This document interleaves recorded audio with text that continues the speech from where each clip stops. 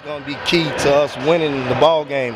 If we score with our defense, then we don't have to worry about the offense. The offense will come, and that was the main thing. Just these guys, they were tough tonight, and they were hard competitors. They never stopped fighting to the end, till the clock hit 0-0. We had a good play by Grismore, Watkins, and Coleman. I mean, Jones. It was a collective. Everybody did their part, you know, and I mean, Robertson was magnificent on the steals.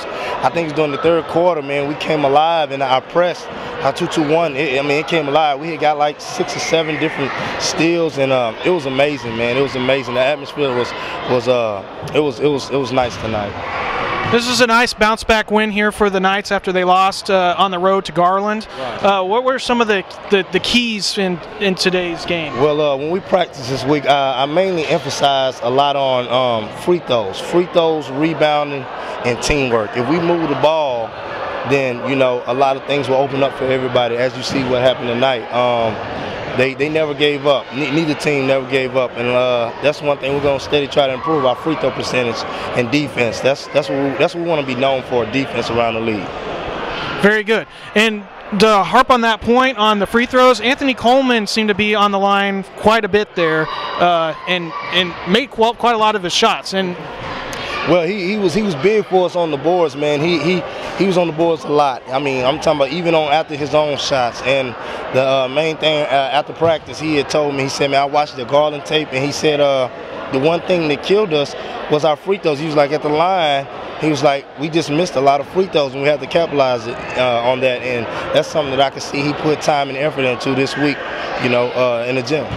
I didn't see the full stats, but I would say that the team probably shot around 75 to 80% probably on the free throw line. I agree. I think we did. Man, when we did go to the line, we was very successful tonight.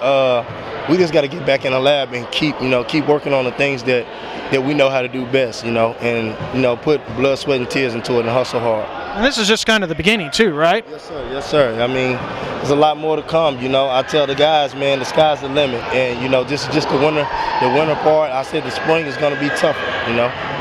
All right. Thank you very much, Coach. Good win.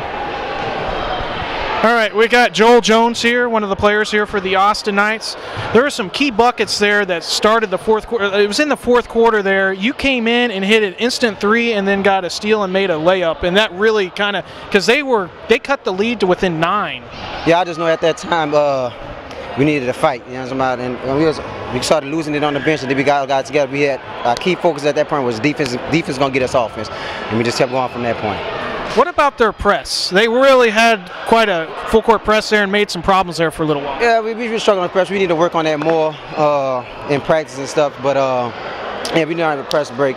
We're gonna get it right though. We're gonna definitely get it right. But we just need to hit the middle, and we kept losing the middle, and that's how we're getting a lot of turnovers. It was a big win here today. It's now you guys are 2-1 on the season. We got a game coming up January 2nd. It's going to be at one of your old digs, Houston Tilson. What do you think about that? Oh, that'd be nice, man. I hope we'll get a good turnout. Crowd, come support. Fans was amazing once again, and security was the bomb.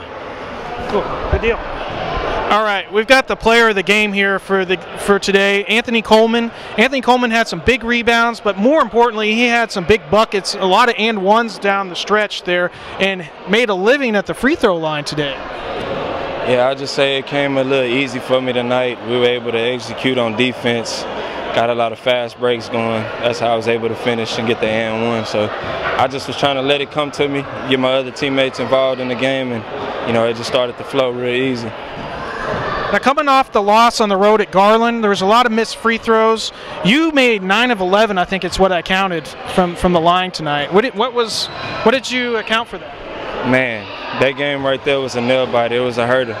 It kind of got us down a little bit. I know we needed to work a lot on free throws. So over this week, over Thanksgiving and everything, I just got in the gym real tough and just try to stay down on my free throws, and, you know. So it was able to just come real easy to me tonight, as you can see. So practice paid off, and, you know, we did all right at the line. So I wouldn't call it luck. So. What about getting this win here today with this nice crowd out here? Oh yeah, today's win was real good for us. Like I said, to come back home after the loss on the road, you know what I mean, for us to get this stretch going. So that was real good. I feel like the crowd, we got into the crowd a little bit, and, you know, that had a lot to do with everything. And, you know, we just upped the tempo on them a little bit. Like I said, we played real good, though. I was real excited the way we came out and played today. All right, very good. Thank you very much, Anthony, on the win. Thanks, Trevor. All right, and this is going to conclude today's game. As you can hear from our players and our coach, there was a lot of excitement and energy, and it was a very well-contested game, too. The Kings really brought the pressure. They made it a tough game, but the Knights were able to prevail, 100-86. Our next game will be January 2nd, and it'll be at Houston-Tilson. I think we're taking on Houston Experience. So I hope you tune in again then. Thank you.